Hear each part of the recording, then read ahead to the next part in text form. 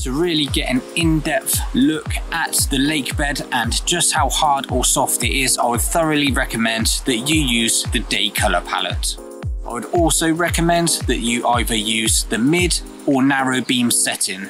Wide beams are not suitable to determine the lake bed hardness.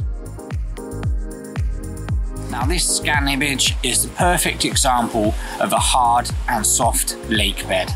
Now when the sonar pulses are sent from your deeper to the lake bed, a harder bottom lake bed will send back a stronger signal, and a stronger signal will mean on your app it will reflect as a brighter color. So for example, in this image, the day color palette will show a bright yellow lake bed.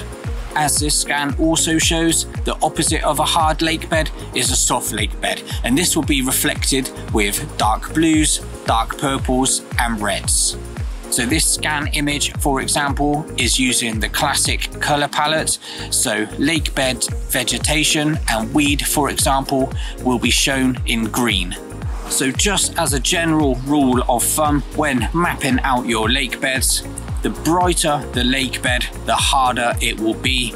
The darker the lake bed, the softer it will be. So if you are looking for those firmer, harder areas, always look for those bright yellow areas on your scans.